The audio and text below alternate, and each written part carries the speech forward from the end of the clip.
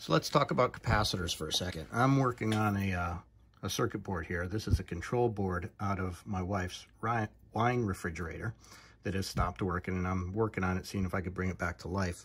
So I've taken some components out and tested them to see what I could find, and I was looking over some of these capacitors, because capacitors do sometimes go bad, especially low quality capacitors. And this capacitor right here, I believe it's C206, is a 47 microfarad capacitor. Now, I've replaced this one. This one's brand new. This is the 47 microfarad capacitor that I've taken out of the circuit. It's 25 volts, 47 microfarad. And this is the new replacement, or one of the new replacements, okay? So I want to show you something. I'm going to put this into a curve tracer, and this is the good, brand new, known good capacitor. And if I put it into my circuit here, I get a nice circle. Circle is what I want to see when I put a capacitor in here, because my x-axis is voltage and my y-axis is current. So as my voltage comes up, I expect my current to go high. And then as it reaches the top of the sine wave, it's going to come down. Then as the voltage starts to go the other way, I expect to see a negative current. So I expect to see a nice circle when I put a capacitor into my curve tracer. When I put the capacitor that I took out of that circuit into here, this is what I get. So what we're seeing here is we're seeing a diagonal. And a diagonal on a curve tracer means that there's resistance, that this capacitor is acting like a resistor.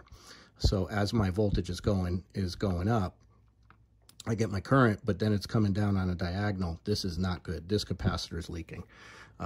This isn't something you want to see when you put a capacitor into a curve tracer. All right, so I found another one.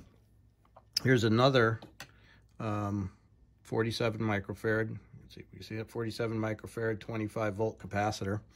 This one came out of position, let's see here, CA1.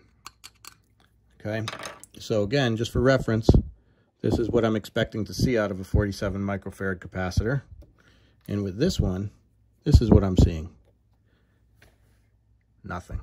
This is a complete open circuit. This capacitor is spent. It is done. It's not presenting resistance. It's not presenting capacitance.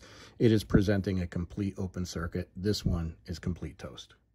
So I've come across another bad capacitor right here. C8 is a 47 microfarad. 47 microfarad, 25 volt. Again, for reference, on our curve tracer, it should look like that. Okay. And C8 that I took out of this circuit looks like that. So that capacitor is not charging. It's not charging or no, it's not charging up at all. So it looks like a resistor. No good. Alrighty then.